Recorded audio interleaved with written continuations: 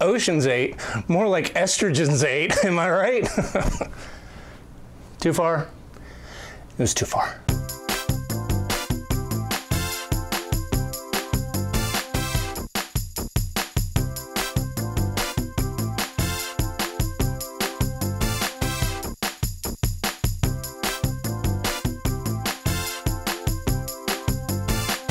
Hello everybody, welcome back to Drinks and a Movie. Chris Hamker here with you. Today we'll be talking about Ocean's 8, but first let's start with the drink. And the drink I'm going to do today is the classic dry martini.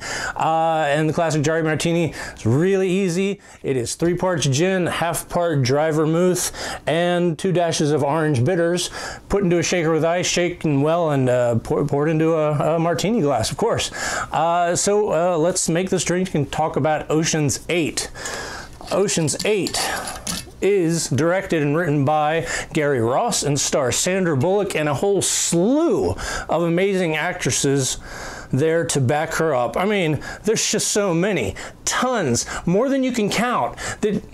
Okay, there's 8 of them. I mean, there's 8. It's right there in the title. There's 8. And so what is Ocean's 8 about? Ocean's 8, just like the previous movies that have come before, even the Sinatra 1960s movie is about a group of, that's right, a group of individuals that have a particular skill set to come together to perform some kind of heist. And in this instance, these fine ladies come together to steal some jewels from the Met Gala. 1, 2, and then the amazing, action ensues. Let's shake this up and try this classy, and so classy, I'm using one of these things. Here's to Ocean's 8 and the dry martini.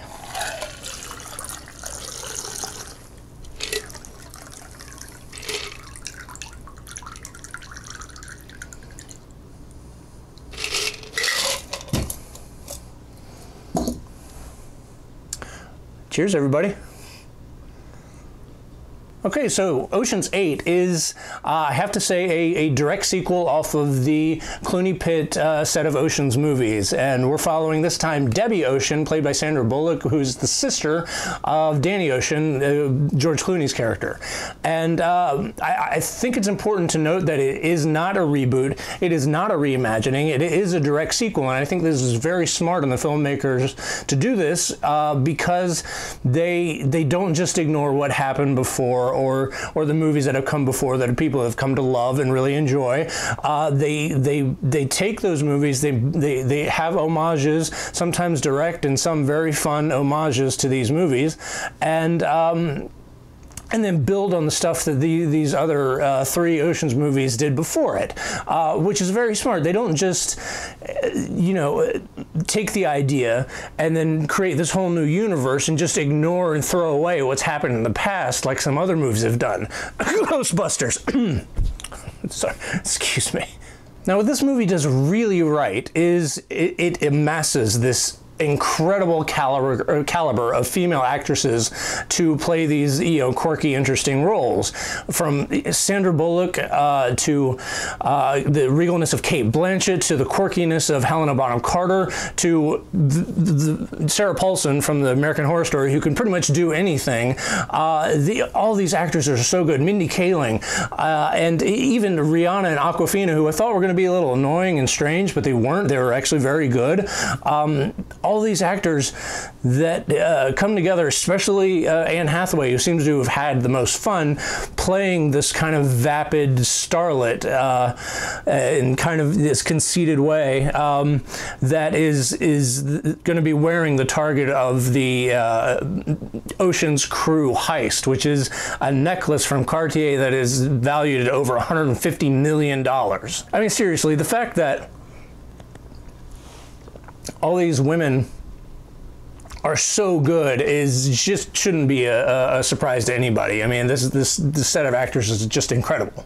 So the mechanics and visualization of the heist are done pretty well, which is a good thing because it's the bulk of the movie. I mean, this film is competently made and well put together, and there are some, rightfully so, some fun, unbelievable things that happen in this movie, kind of like the original, or, well, just like the original, mostly.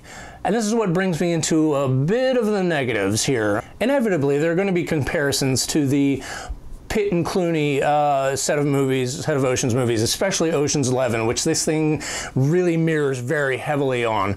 And as I mentioned before, these comparisons can be a plus side, but they can also be a negative. And what I mean by that is that this movie tries really hard, along with the kind of jarring music changes to the slickness, or the attempted slickness at the aesthetic and the way the camera moves, even to where they go into to Cartier and they show the jewels in this kind of kaleidoscope type of look to it, and it just became, when I say they tried really hard, it became really noticeable as to how hard they were actually trying. And what they did was it kind of made their attempts at doing that desperate and sort of silly looking and really noticeable. Now, to add to this point, the chemistry between Pitt and Clooney was very noticeable. It's one of the things that I loved about Ocean's 11 and further on in 12 and 13.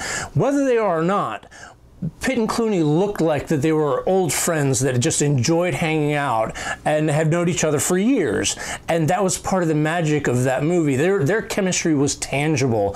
And that's one of the things I loved. It just felt like that you were just hanging out with these guys, these utterly, extraordinarily cool guys that just had this kind of natural chemistry with each other that is attempted in this movie, but they don't quite get there. They don't quite get that magic, and they get close. These actresses are so good that they almost get there. They have some really good, like which seems like ad-lib moments, but they just don't. It doesn't have that slickness and cleverness and quirkiness of the original that they're trying to recreate here. And that's one of the problems with this movie, or the biggest problem in my opinion, is that they don't offer anything new. It's pretty much just a rehash of Ocean's 11, except with women, which is fine. It's a great idea. I love the idea, but it just they don't offer anything new. They don't try to do anything different.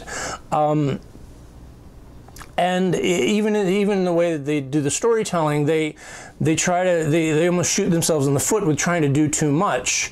And even for an Ocean's movie, and I will totally concede that Ocean's 11 has some impossible, little moments that, if you think too hard about it, it all will unravel. But this one just tries to do too much, and they sort of start tripping over themselves, and some of the twists and turns just become unnecessary. Look, all in all, I had an okay time with this. This movie's fine. I went to see this with a friend. We came out, we were like, that was fine. But unfortunately, ultimately forgettable. And I think it's forgettable because they didn't take chances. They didn't try to do something new with it. I didn't have a bad time watching it. I had fun. I laughed. It was an interesting idea, but it's just there. It's just kind of, oh, that was fine. And they just rehashed the original, and it's not quite as good as the original. So if that's something you'd want to see, these actresses are great. They're worth watching. They really are. But other than that, the movie is just kind of there. So yeah, all right. Well, thank you so much, everybody, for joining me. Please like, share, subscribe down here in the bottom. Let me know in the comments what your favorite Oceans movie is. It's probably not the Sinatra one, because that's pretty bad. So cheers, everybody. Thank you so much for joining me. Have a drink on me. Thank you. Bye-bye.